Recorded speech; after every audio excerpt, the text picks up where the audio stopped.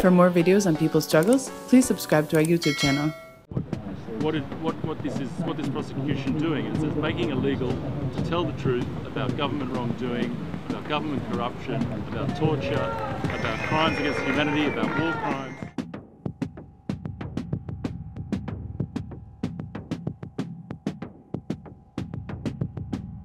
I'm Gabriel Shipton, I'm Julian Assange's brother. Governments want to operate in the dark. They don't want people to know what they're doing in their name, and this prosecution is helping them do that. They're making an example of Julian so that everyone around the world can see, if you tell the truth about what's going on, this is what's going to happen to you. Your life will be ruined.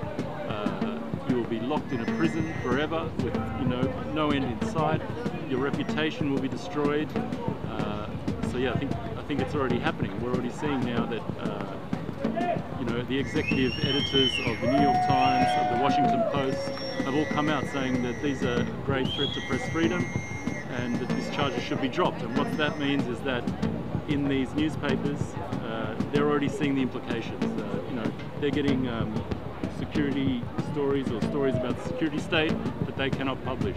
So it's an Espionage Act from 1917. It wasn't. I mean, they tried to charge Daniel Ellsberg with it, and it didn't work. But it's after 9/11, it's been increasingly used against whistleblowers, people who work inside the government who give information to the press. But this is the first time it's ever been used against a journalist. If you read the indictment, it's quite obvious that the charges are for receiving and publishing classified information. So that's something that journalists do every day. So it's basically a criminalisation of journalism, criminalisation of investigative journalism, and basically a criminalisation of telling the truth, basically. Judgment handed down by the High Court on Friday.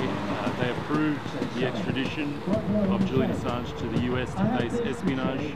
17 charges under the Espionage Act for publishing the Chelsea Manning leaks, the Iraq war logs, the Afghan war diaries, the State Department cables, and Guantanamo Bay detainee files.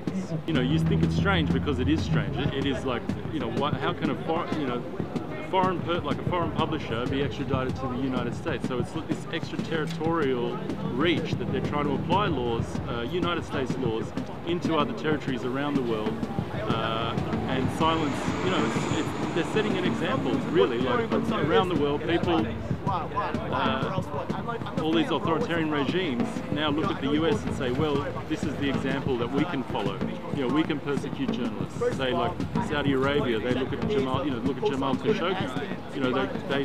They look at Julian and say, well, our biggest ally does this, so can we. Be acknowledged because of Jimmy.